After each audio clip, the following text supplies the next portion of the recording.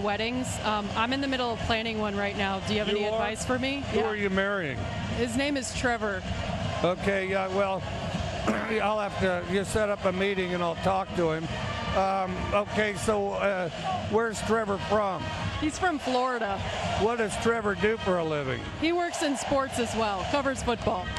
He does what? He covers football as well. Really? Well, I don't know. We'll keep a close eye on it, but whatever you and Trevor decide, I would kind of keep it on the down low, which you failed to do that. Trevor was probably planning to, but you didn't. So go ahead and don't say anything else about it, but as soon as the season's over, or even an off week, go elope. Trust me on that. Go elope.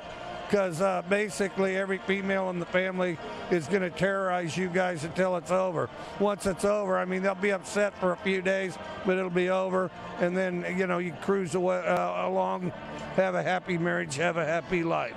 I'll pass along the message. Thanks, Coach. Congrats on the win. Trevor, unless he's crazy, is totally on my side. And trust me on this.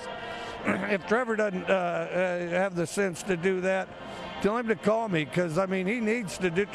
I've told all my kids, I'll give you $10,000 extra if you elope. So far, they haven't done it, but I would, too. I'll have him call you for sure. All right. Thanks, Coach. All right.